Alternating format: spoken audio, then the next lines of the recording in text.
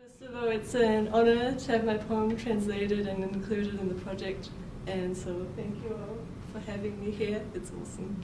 So this poem is called Skipping Dead Insects Across the Ocean. I wake up with fists clenched.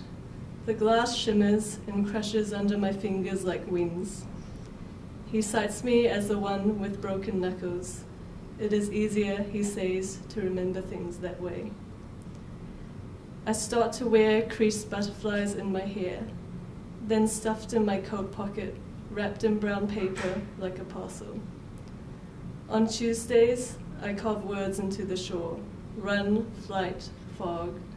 Wait, watch as the sea chases them away, and chase it back till I'm up to my heart with water. The last butterfly flickers away at high tide. I practice breathing underwater, but the fish gnaw at my skull like metal. I don't know what I'm waiting for, I tell him, and he says whatever's left. So I press my skin against seashells, forget how to breathe again. Thank you.